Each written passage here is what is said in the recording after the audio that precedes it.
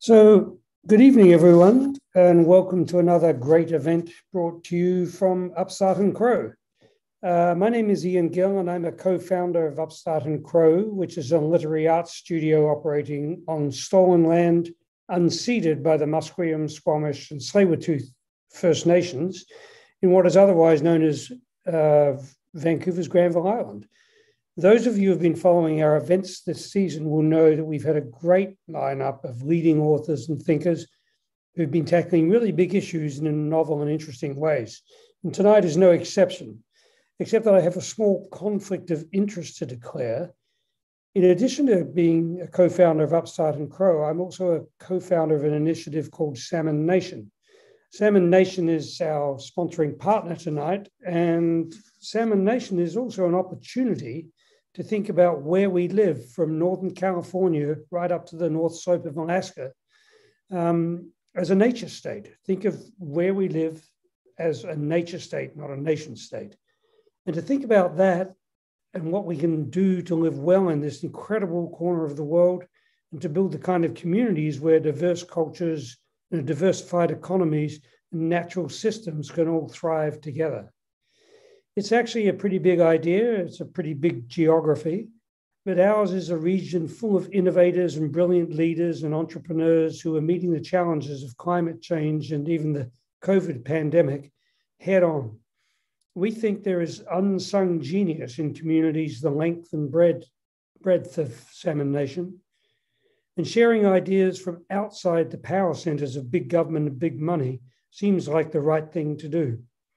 So about that conflict of interest, my guest tonight is Christopher Brookfield, who happens also to be a co-founder of Salmon Nation and a dear friend and colleague. What's more, the book he is launching tonight, Field Notes from Systems Change, speaks very closely to the work we are trying to do in Salmon Nation. Chris is a systems designer.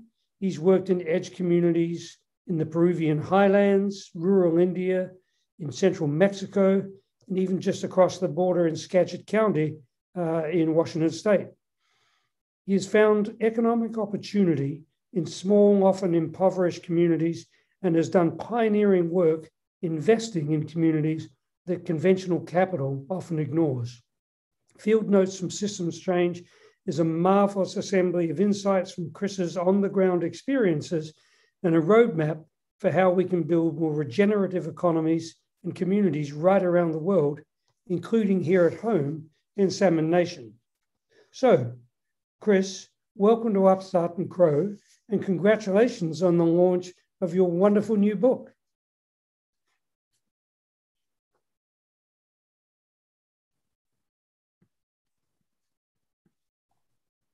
Hi, Ian. Hey. It's nice to be here. There you are. How are you? I'm doing great. I am in your bookstore at Upstart and Crow. And it's very nice to be here. And look, thank you for joining us, and thank you for taking the time and trouble to produce this marvelous book. It's a slim volume, which is actually pretty de rigueur these days. People are really interested in seizing on good ideas and actually getting to the meat of them. And you do that in this book, and you do it based on your remarkable travels and what you've done on those travels, and more to the point, what you've learned along the way. So tell us, what have you learned and what is the sort of essence of this book?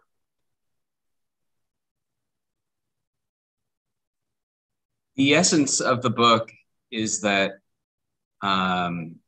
local people in edge communities have this incredible advantage in that their curiosity and their imagination doesn't need to be bounded by what is going on in the more powerful centers. And so you just see this amazing renaissance of life and creativity in places that have been described previously as being things called like marginalized or things called like slums. And it's in these places where you can see just the most remarkable ingenuity. And so I wrote the book because I had been involved with a number of pretty significant projects around the world, all of which started from local people and local insights. And it seemed very random and very kind of ad hoc and almost kind of miraculous and almost 180 degrees to the convention that I was encultured with in the United States. And so I wrote the book for a number of reasons, just to say, hey, system change is happening. It's happening all around us. It tends to be happening more and more frequently and more powerfully in places that are difficult for powerful people to get to, and starts to make a significant claim, but the claim is really made through example more than through argument. And the claim is that we don't need to necessarily transmit the social and system change that we want to see through the political route. So we don't necessarily need to vote people out or change laws. We might be able to go directly from changing how we live to building the systems to support how we would like to live directly. And you see that happening, it's probably an overused phrase in a way, but sort of almost organically in these communities. Yeah, so whether it was in India, where you'd see possibly an entire lack of social and essential services, or in Skagit County or up in central BC, where I've been exploring and thinking and learning with you, there's oftentimes these very pronounced scarcities that can be frightening to people from colonial power centers. Maybe there's no money. Maybe there's not a lot of sanitation. Maybe there's really difficult transportation. And yet you see these communities adapting to these scarcities in these most magical ways. And my experience, and this is just me as a human saying, I continued to find in all of the edges around the world that I got to be welcomed into, I almost always found more genuine exuberance and happiness in these places, notwithstanding the scarcities and the inventions that people were making to make their lives work were really astounding. And so what's your, you did a lot of work, for instance, in microcredit, and everyone has a view of microcredit. It's Grameen Bank, it's Muhammad Yunus and a Nobel Prize, and all of that stuff. And there's this notion that it's essentially fed by philanthropy. It's a kind of another way to do handouts. What did you see as the opportunity to kind of change the dial a bit on microcredit into something that was frankly far more impactful in the long run? So, when talking about microcredit, it's important to know that it's a vast undertaking involving millions and millions of people across dozens of nations. And so it's a little bit, my own sense of humility is challenged to talk about it too much, right? But what we did was we were exposed to Muhammad Yunus, who did win the Nobel Prize subsequently. And I noticed two things. One of the things I noticed was that he had focused enormously on teaching other microcredit practitioners in a process of replication to launch new microcredit organizations that were completely outside of his control. And that's in and of itself kind of a radical idea to basically give up control so that you might actually see a proliferation, a replication, and imitation. The second thing was that he was very devoted to his institution, which at the time was about 35 years old, remaining a nonprofit. But we didn't think as a nonprofit we could reach the scope of the scope of poverty in India itself is so huge and so enormous. We didn't think that all the philanthropy in the world was enough to address the problem. So what we did in a collaborative way was transform philanthropically funded microcredit organizations in India into entrepreneurial companies. And in doing so, we ended up helping these microcredit entrepreneurs become a part of the banking system in India. And they subsequently raised billions and billions and billions and billions of dollars from the same banks and from Wall Street. That's normally thought of as totally at odds or even antagonistic to the plight of poverty. And so that was a big piece of what we did in India. I ended up learning a lot more than just the financial piece of it, but the financial piece was important, and I think begins to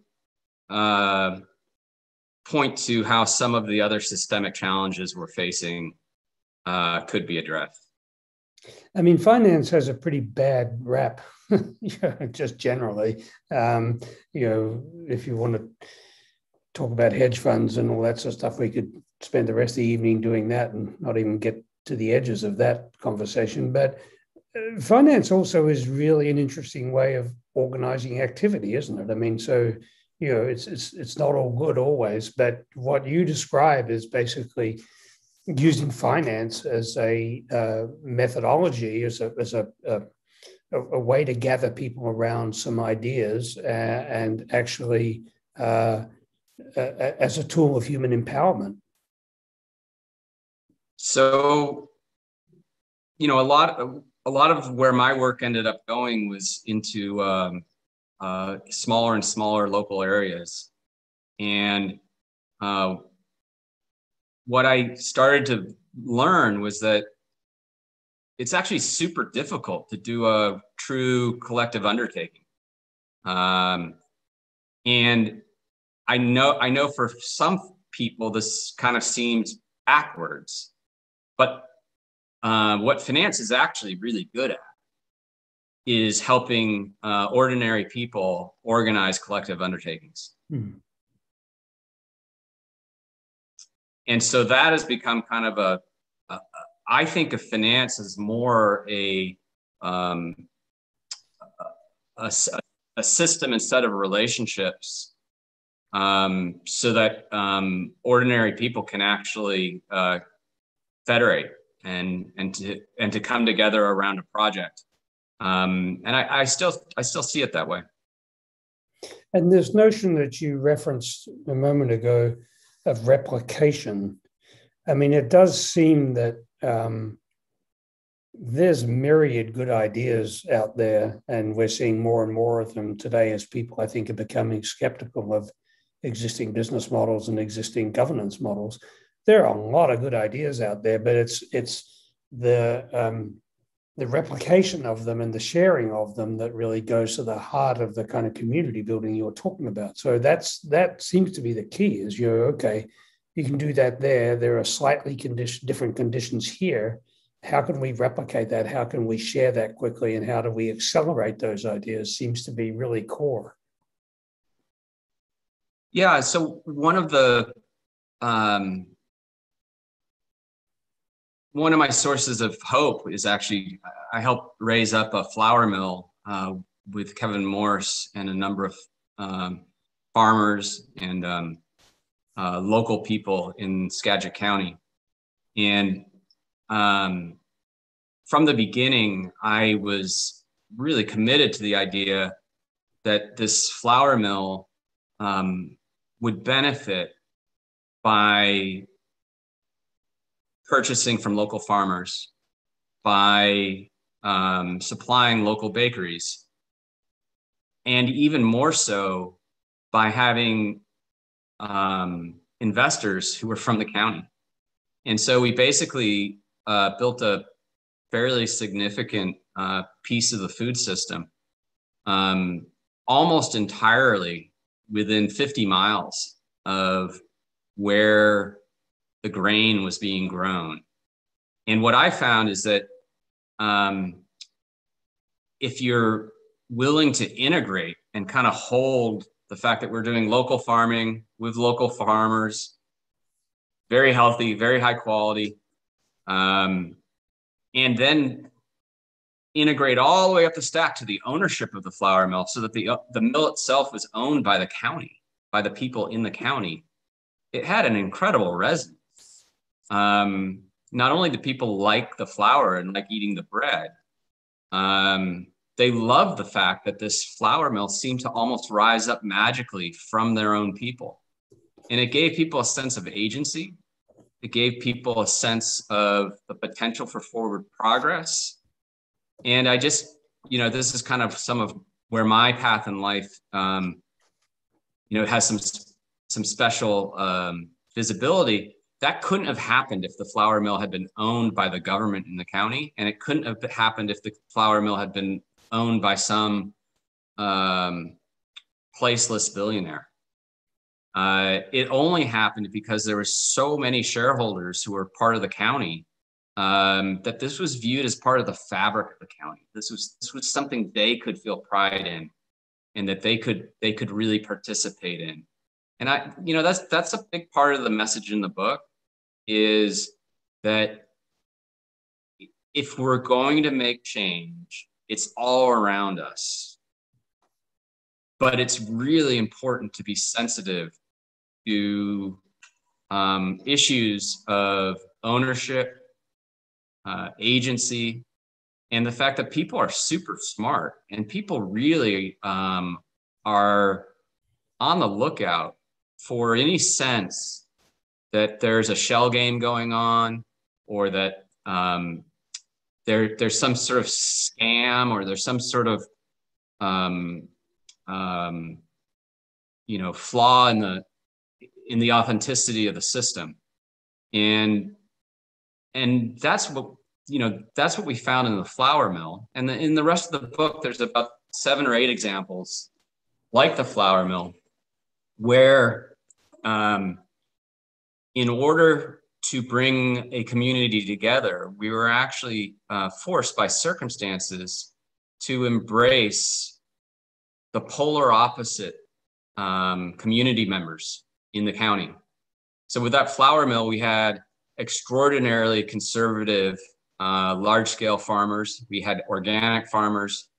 We had classical progressive liberals.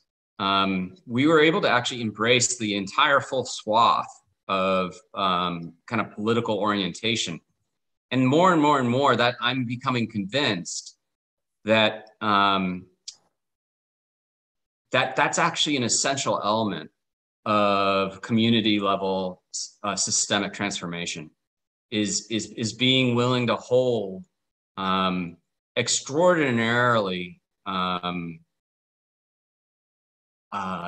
wide viewpoints into the same project.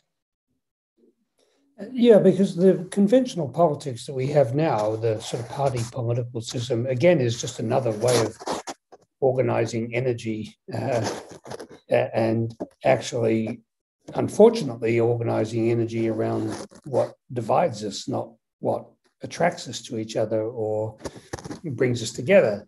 And so, again, I'm intrigued by this notion you say somewhere in the book about human empowerment as being the ultimate business model. I mean, that's a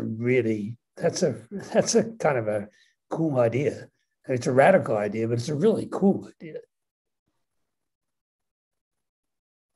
Yeah. The last section of the book goes pretty technically into some ideas around business.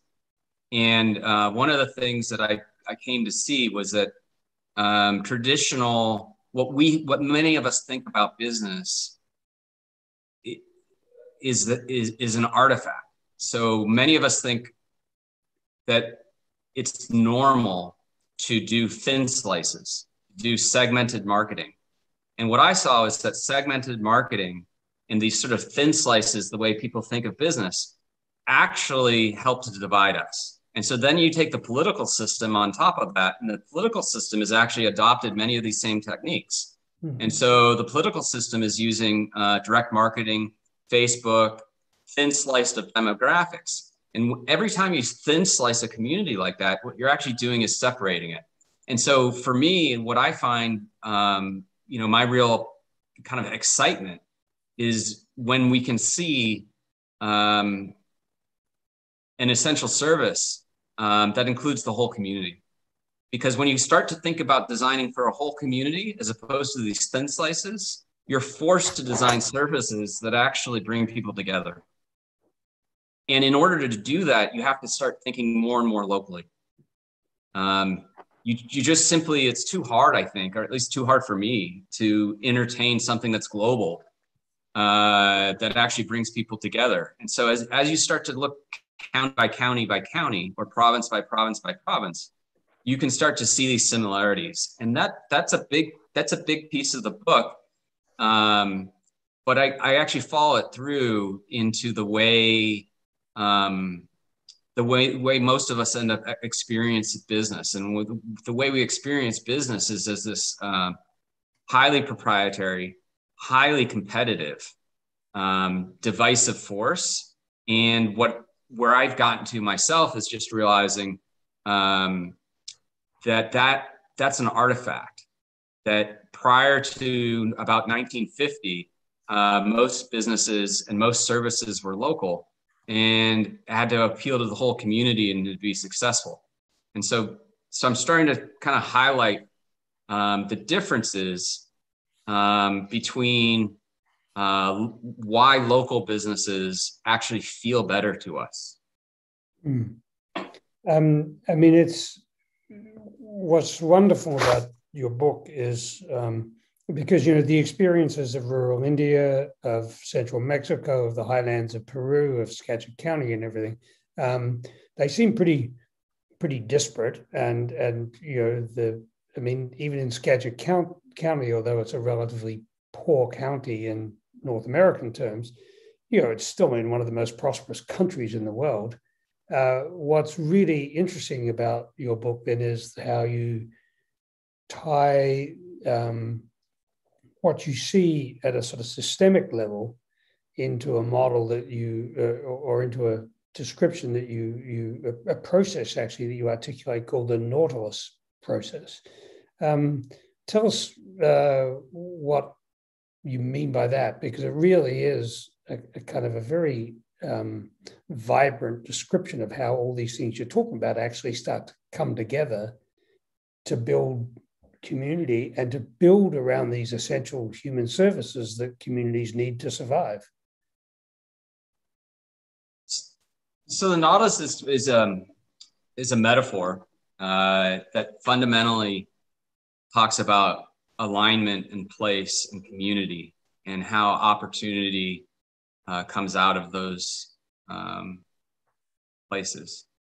And for me, it was really, I got to spend a lot of time, weeks, months, years in rural India working with microcredit. And I was able to bring just a remarkably wide array of people into local villages in India. And it was really touching for me. I mean, it was incredible. And specifically, what's incredible is seeing a group of 5 women jointly guarantee each other's trust, and to see the sort of flowering of personal confidence and empowerment. But I brought in venture capitalists, I brought in hedge fund managers, I brought in owners of some of the really big banks, scientists, all kinds of different people. And almost universally, when you had Western, highly analytical people come into a village in India, they would be crying within 20 minutes. And it happened to me too. So it wasn't like, and I started to wonder what's going on here. And what I started to learn was that from a systems level, a lot of highly educated people in Europe and North America are operating quite far up a stack, where they actually think that the whole world is just analysis. And we hear a lot about data-driven ideas. And I finally had to throw that all out the window, because the numbers and the data were not telling the story. The story could only be seen in this case through my own personal experience, like by seeing the systems personally and participating in them personally. I could start to feel why they were working or why they weren't working. And I'd come from a background that was pretty techie and pretty, you could think of Silicon Valley, where the reigning myth is that life begins at data, and there's nothing pre-data. And I just kind of threw that out the window and said, you know what? Love and intuition and a sense of alignment and place, that all precedes imagination. And without imagination, none of these systems are possible. And so the Nautilus is basically a way to look at building systems that acknowledges that, analytical methods are important. They help us build things. They help us engineer things. But how do we know where to build the bridge? Well, the only way to know how to build the bridge is to experience the river. Okay. And so the Nautilus is my sort of offering to say, hey, for people who are interested in social or systems change, I think we need to be more tolerant, and we actually need to reach across to different ways of thinking and really embrace them into our interdisciplinary collaborations. And so that's one of the things, I'm trying to do with Salmon Nation is to really, in an intentional way, say, okay, let's put an artist together with a mathematician. Let's put an engineer together with an elder in an edge community. These kinds of relationships through difference are actually the most powerful way to start really designing new systems.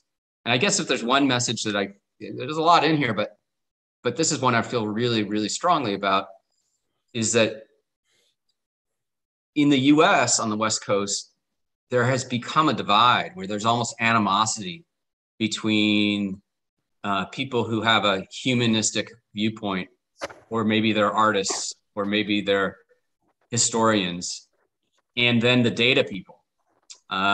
There's a lot of ill feeling and antagonism. And I wanted to kind of, through real world examples that I'd participated in, put a little call out to the world and say, you know what? If we really want to see the change we want to see, we need to start really getting over our silos and our hangups.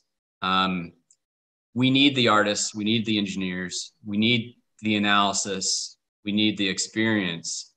And so the Nautilus at the heart of it is really just a roadmap to help people see who they really need to be finding. And over and over again, what I've discovered is that we tend to go off to try to do something great and surround ourselves with all people who are just like ourselves. And that's just natural. It kind of seems to happen.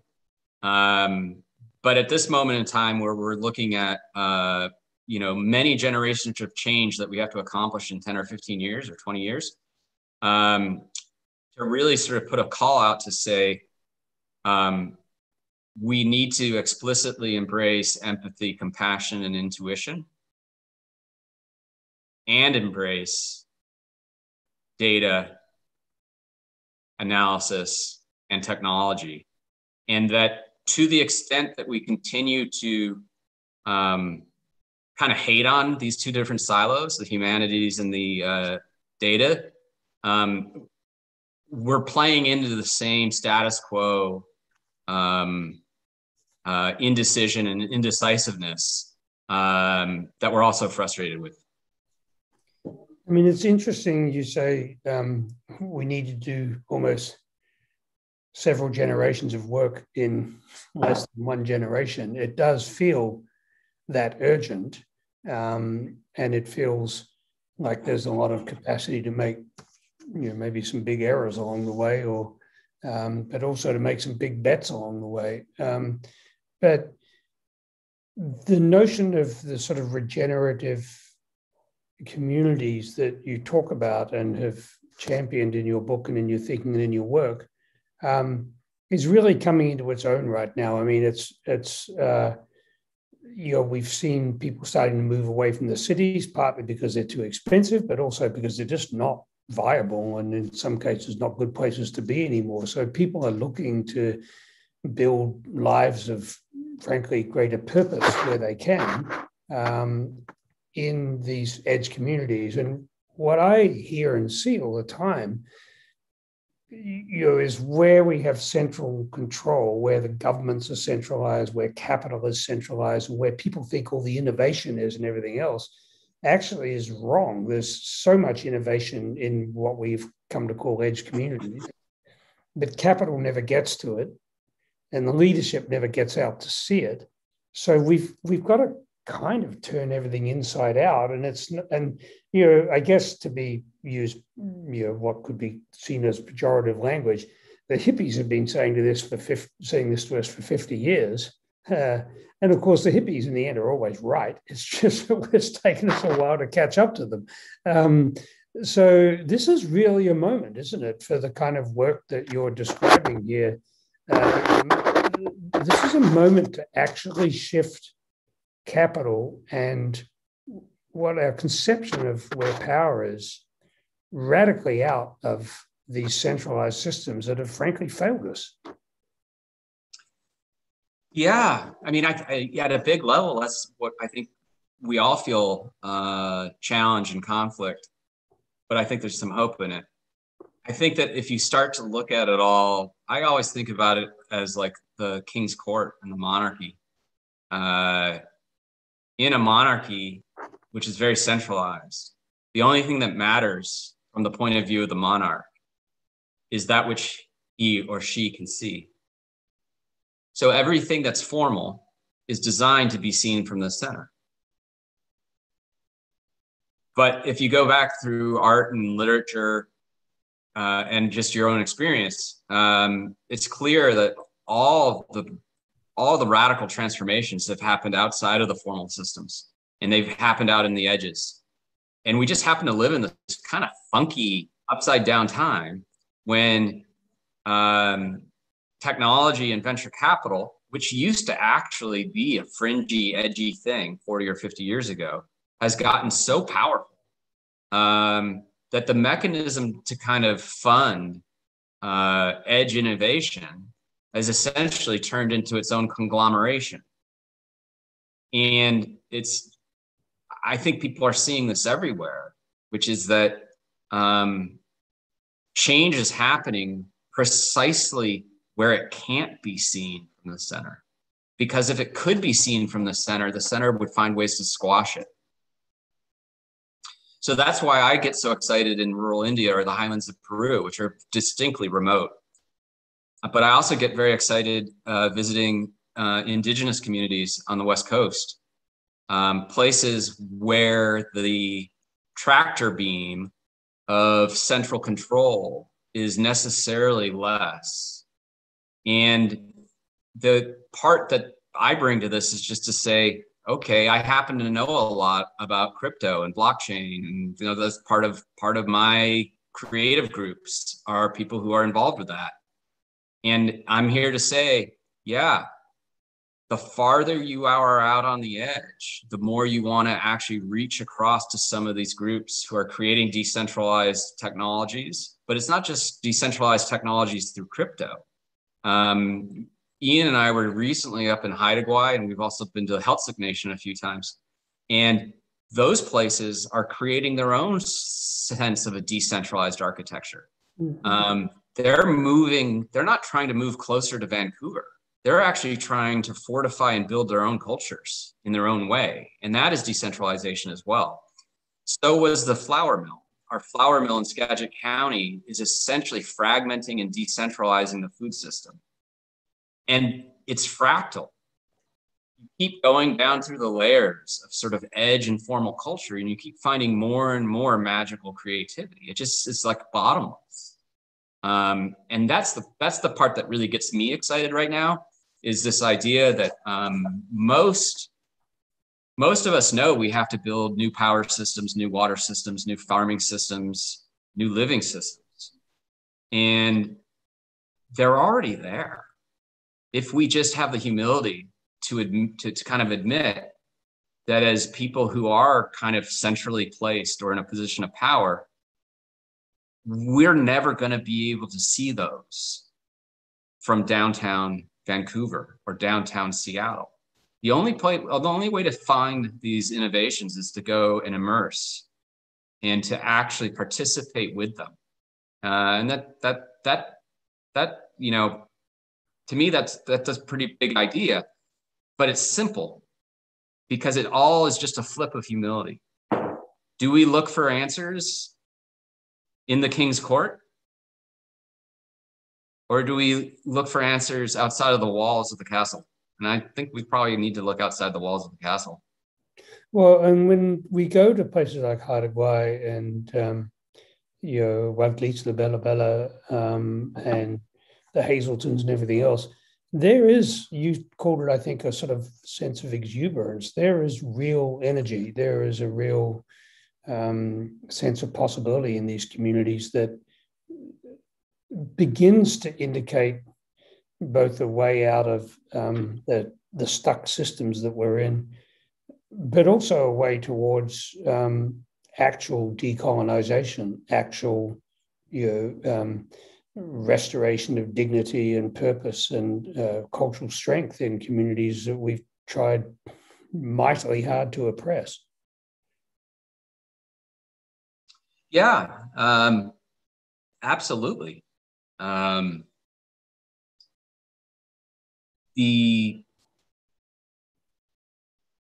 a little bit, I started writing this before I actually really understood what decolonization was.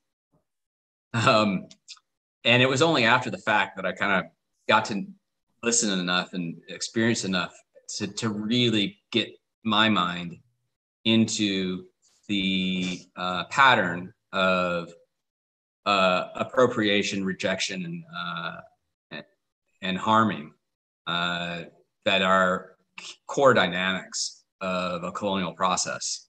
I now can see, looking back, that some of the warmth and some of the beauty and the love that I could feel in edge communities is actually tapping into the same kind of awakening that we're seeing in British Columbia around decolonization and colonization.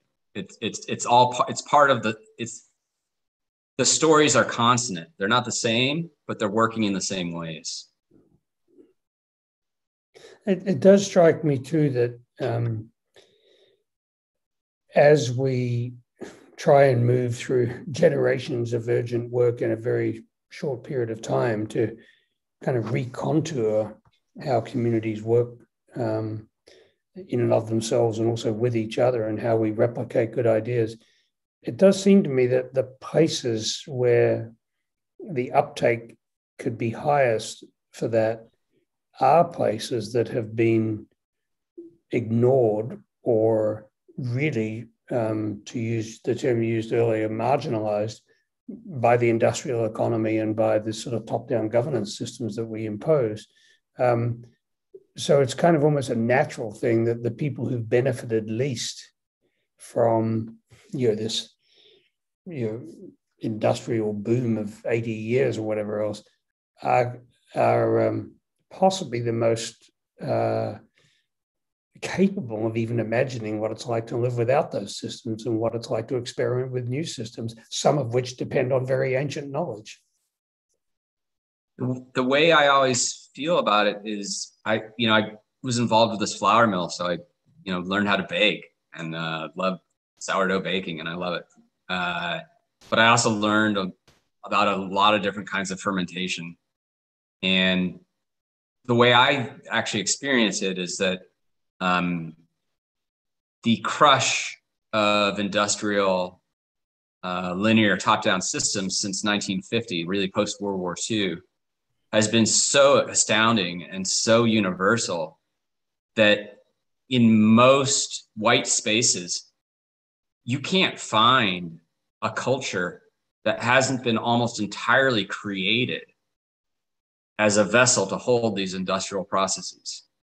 So if you want to find change, what I'm finding is look to the edges where there's still a medium. Like I actually mean like a real medium, like a culture. There's still an organizational culture in the edges of Salmon Nation in North America that can remember what it was like to be human before we all collectively became reorganized as industrial cogs. And so it's very intuitive to me that if we really want to find solutions to climate change or for social justice or for other issues like that,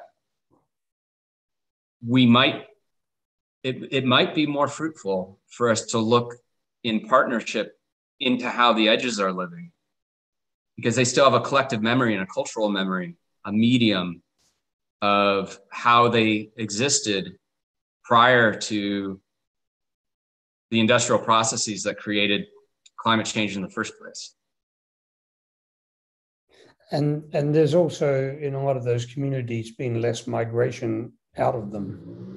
So there is something really residual there that you don't find in communities that have just sort of invented themselves because they happen upon a resource they wanted to exploit. And then suddenly there's a community there, but the community is not built around your generations of knowledge and experience. It's built around a generation of opportunism. Yeah, our European and American cultural memory is extraordinarily short, and it already seems, there's shopping malls all over America closing down.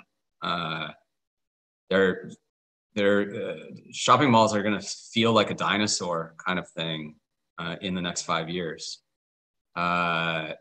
There are innumerable patterns of organization that could only exist because of the carbon economy. And I think they're going to look really, really ephemeral and really kind of temporary over the next 50 years. To me, I mean, it's just kind of an obviousness, which is, I actually lived for a long time in Seattle. Seattle seems to me to like the worst place to look for answers. It's a place that has already been homogenized. It's already reorganized itself around technology. It's quite unsurprising. It's not like a place that I find to be sort of full of magic or full of unexplained or kismet.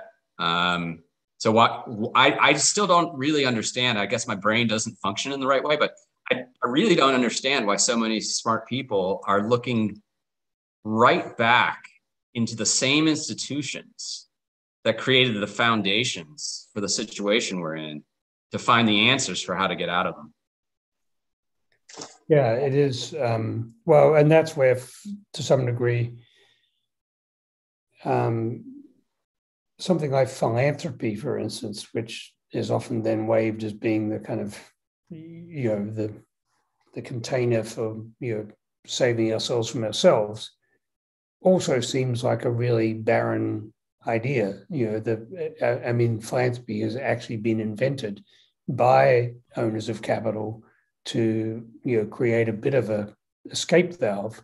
But it's not a real thing in terms of actual systems change. It's how can it be when it's part of a system? It's been designed by the most powerful system to be part of that system, and really create a kind of a set of dependencies in communities that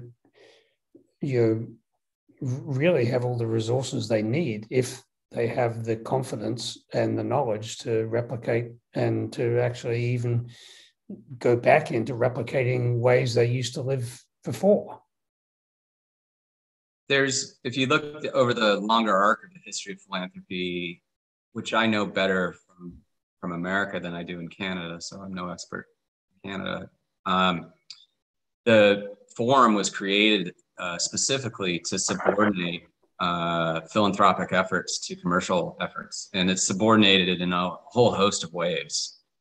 But for me, more important than the structural subordination implied legally is that working in communities, I could feel and I could see that community members themselves were highly resistant to the structure of relationships that come in with philanthropy.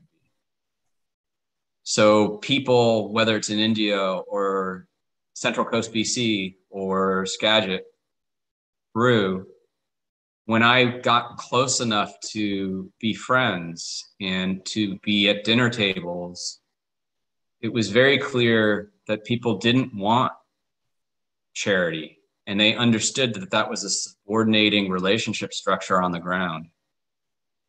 What they really wanted to be was agents and entrepreneurs. They really wanted to have control and a feeling that they were actually moving their own futures forward.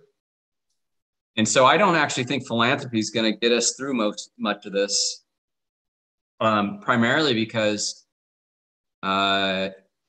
we need a lot of the 9 billion or 8.5 billion people on the planet working to rebuild systems to get us around this turn we're in. It's a big pickle we're in. And if people in everyday communities really don't like the relationship structure of charity, it's not going to be very useful. So this is one thing I've been struck with is as I get to more and more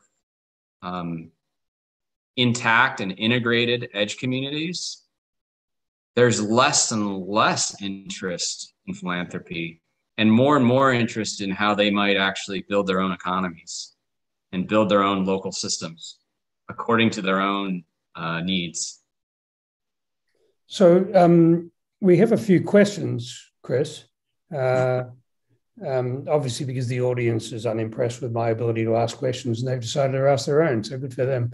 So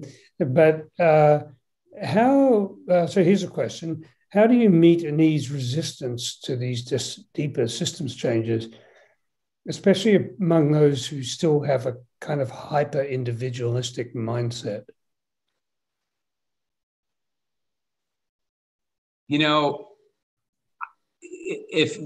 Hopefully some people will read some of the book. I never really say I have answers for anything. All I can really kind of say is, here's some stuff and it worked. Sometimes I don't even know when it worked. It just worked. And what I do when I do mentoring, and I also taught at a university, I try to remind people to communicate with institutions, governments, and other people in the language they can understand. So making oneself legible across boundaries is actually really, really important. So I can work with someone who's very individualistic or incredibly selfish or even really greedy. Actually, if someone's really greedy, it's kind of easy is I know their language. So when we were really, very quickly growing microcredit in India, one of the huge insights was we needed money from the banks in India. And the banks in India, not only do they not understand poverty, they kind of hate it. There's a lot of racism and caste boundaries that are embedded in India. So we instead asked ourselves, what is the language of banks? The language of banks is profit and loss, and did you pay me back? So we made sure that we borrowed money from the biggest banks in India and paid them back. And then over time, by speaking the language of the bank ended up having an interest, a literal stake in the poor borrowers. And some of our most fierce allies became the banks in India, not because the banks in India cared at all, but because they actually had credits and stakes in the microcredit borrowers themselves. So that's the one thing I would just sort of offer there is Skagit County, same thing, some very conservative people, some very progressive people from different walks of life. We were able to find ways through the flour mill and through the universality of bread. Bread is a wonderful thing because it speaks to all people. Mm-hmm. It's almost like in the DNA. And so that's what I would kind of say is find how to be legible and speak the language across the boundary, and spend a little less time trying to convert people because it's too hard. Yeah.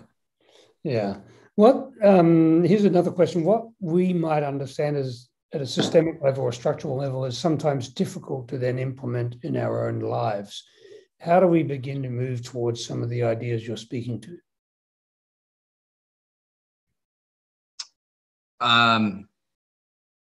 So I'll try to do this quickly. One of the most powerful things I ever saw was a swarm of bees in my yard. Filled the whole sky.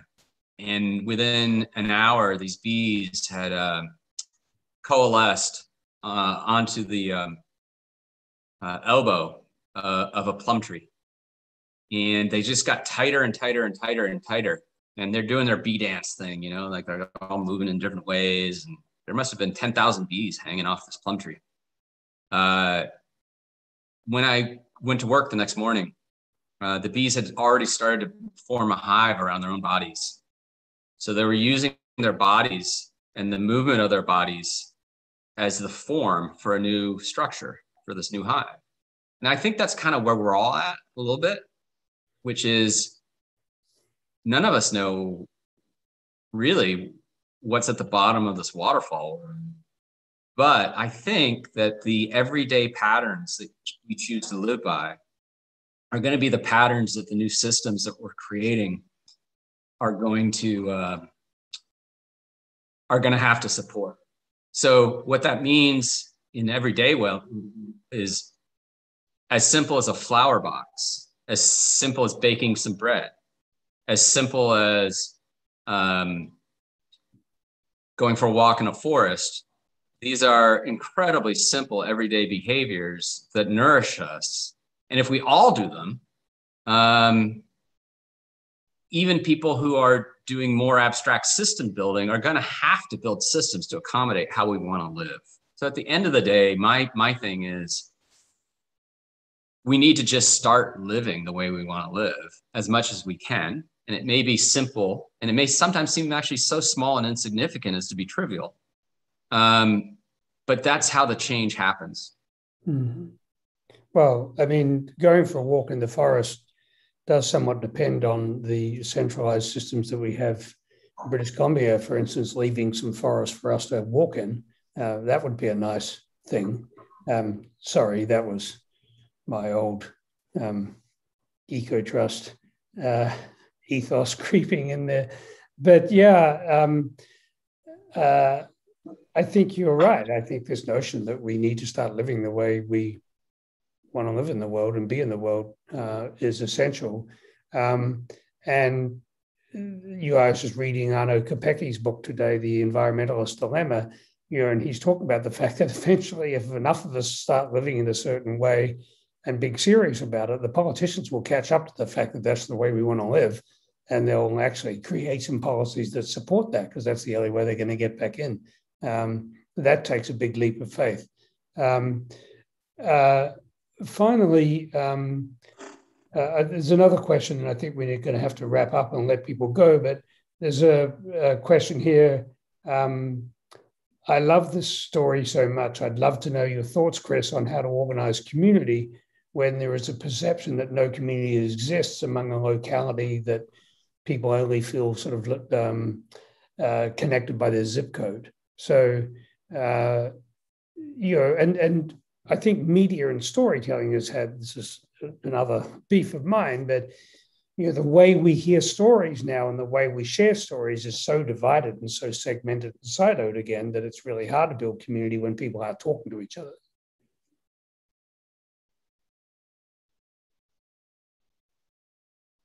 I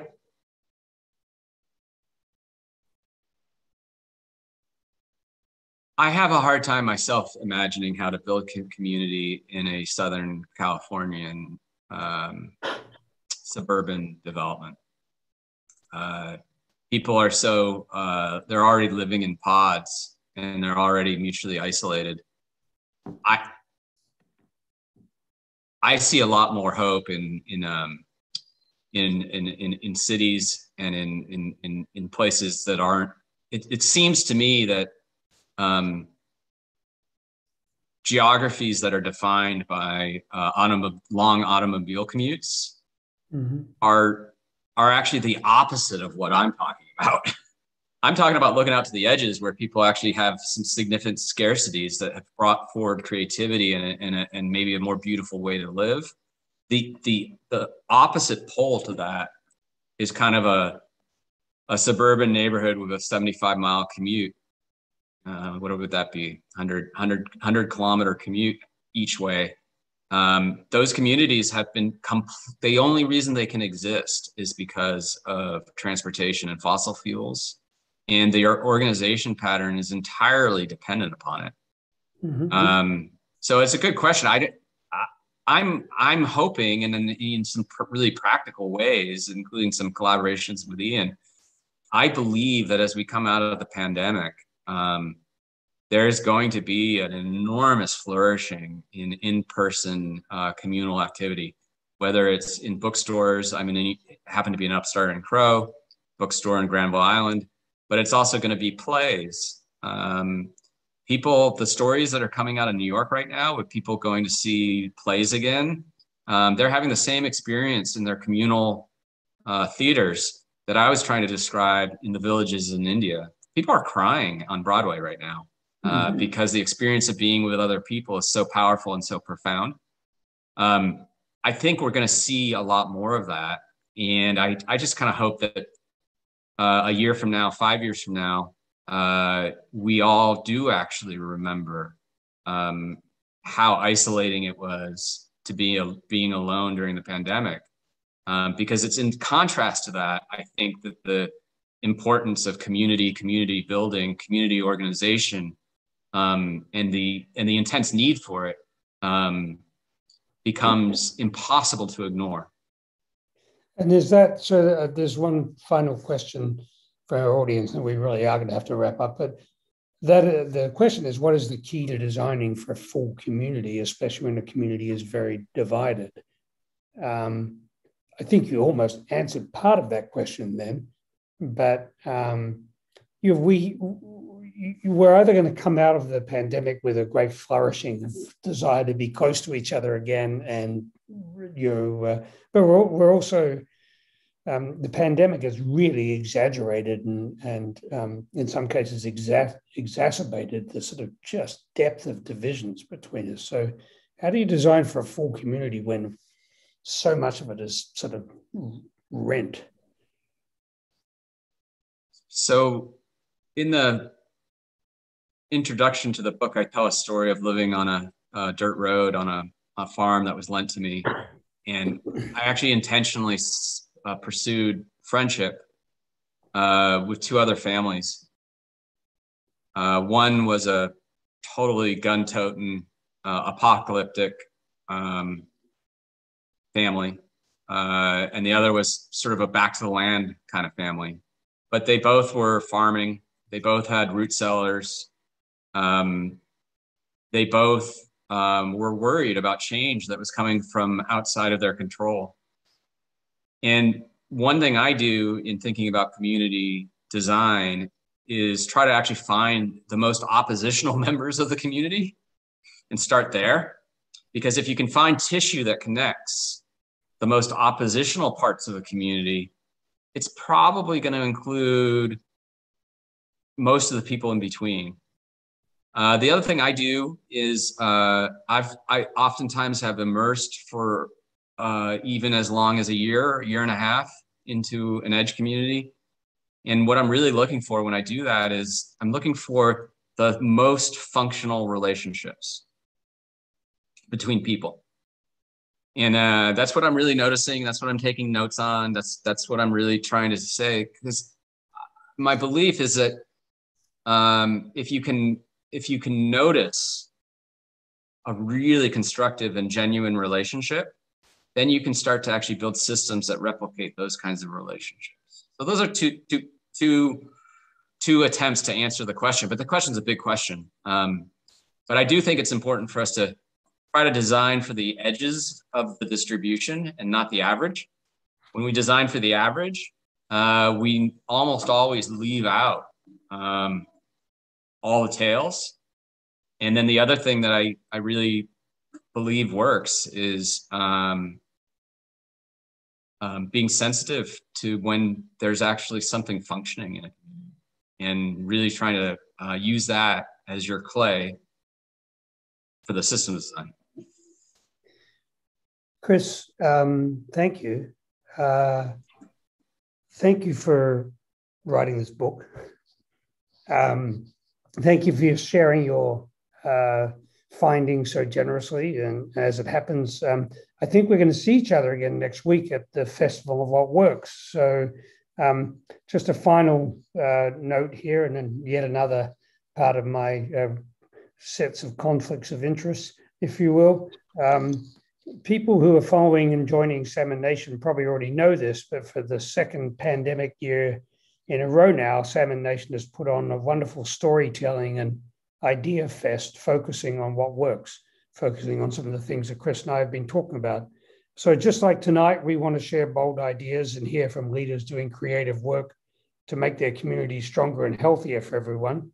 So please search up the Festival of What Works. You can find that online. You'll find a marvelous program of events starting next Tuesday and running through the week, the following week through till the following Sunday. You might catch a glimpse of Chris there again. And if you can bear it, I might put in an appearance as well. Come play with some more big ideas next week at the Festival of What Works.